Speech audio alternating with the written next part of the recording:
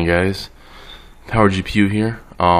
Today I'm going to be doing a video on how to overclock the i7-4770K in my mini ITX build with the Gigabyte z87n-wifi motherboard. And the main reason why I'm doing this video is because I actually looked online, couldn't find any videos on this motherboard with this processor, couldn't find any reviews on how to overclock it, couldn't find nothing. So let's get into it real quick. It's actually pretty easy as far as the overclocking goes in this board and the processor. So literally you have a tab here where it says CPU upgrade. You select the frequency you want. You can do it manually as well, right here with the CPU ratio. I set mine to 4.5. I did a lot of testing with it, which, keep in mind, everyone's processor is going to be different. So yours might not be able to achieve 4.5 at the voltage I have it at. It might be higher, it might be lower, you never know. Which I know if you could get a processor at 4.5 at, I think it was under 1.3 volts on the 4770K, you have a good processor. Which in my case I did, luckily. Alright, so once you set that up, of course you got to change your frequency on your memory as well. It's linked up together. I put mine at 1600, which is, to me, I've always overclocked my processor and always had my RAM at 1600 at 4.5. So that's and I have the Corsair Dominator Platinum, 8 gigs of RAM. Let's get into the settings of the processor as well, which this is where people mess up on a lot. So as you can see here, the C1E disabled, C3 state, C6, C7, all that's disabled. And what you want to disable that. If you leave that on, it's going to fluctuate on your voltage, your frequency, and you're going to get a lot of blue screens down the road, because it's going to, what that's pretty much doing is when you disable this, it's going to be constantly running your CPU at 1.25 volts, which, actually, let me show you real quick. In my case, I have, well, hold on, let's still finish with this. So we disable all that. You want to disable turbo boost as well. Turbo boost is a no-go when you have it overclocked. That's always not a good thing. You can leave PLL level auto, CPU PLL selection auto. You can leave all that on auto there. Hyperthreading, you know, that's up to you if you want to leave it on or not. So let's go to memory real quick.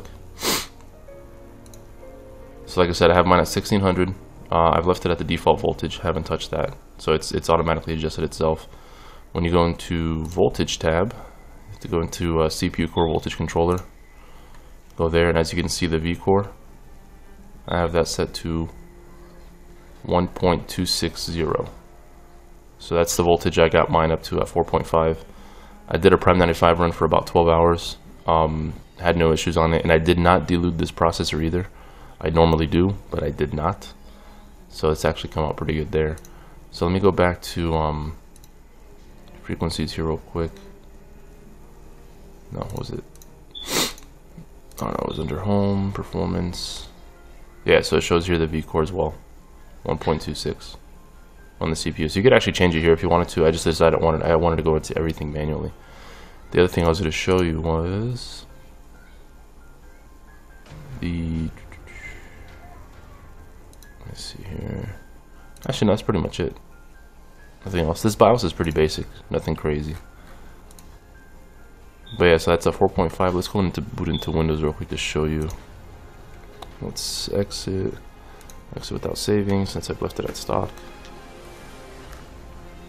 Or not stock, since I left it at the settings I had it at. Alright, so let's go into here. Alright, CPU hardware monitor.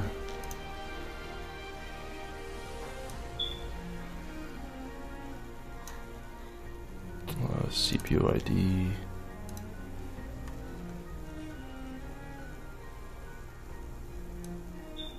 Alright, so as you can see, it's at idle right now. 41, 42, 40 Celsius around there.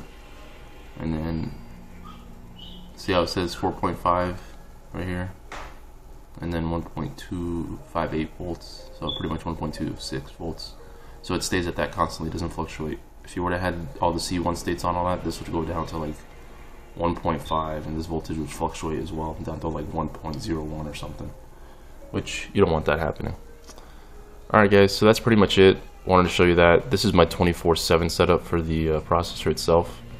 Let me know if you guys have any questions. Just leave the comments at the bottom or send me a message. Alright guys, that's pretty much it. Power GPU signing out. See ya.